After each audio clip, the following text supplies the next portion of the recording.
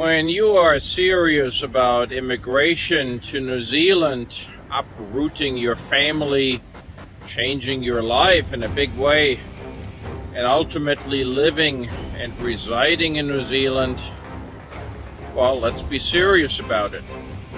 You don't go to YouTube, you don't go to Facebook, you don't go and ask friends. You wouldn't do that if you needed surgery either, would you? And immigration is about as important as getting a broken leg fixed. You go to an advisor, a specialist. You make sure that you not only know about the visa options, but where those visas will take you.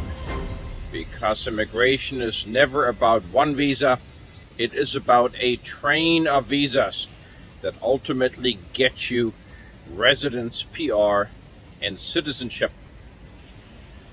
Many people focus on the next visa, the first visa, and then they get stuck because they haven't planned that right.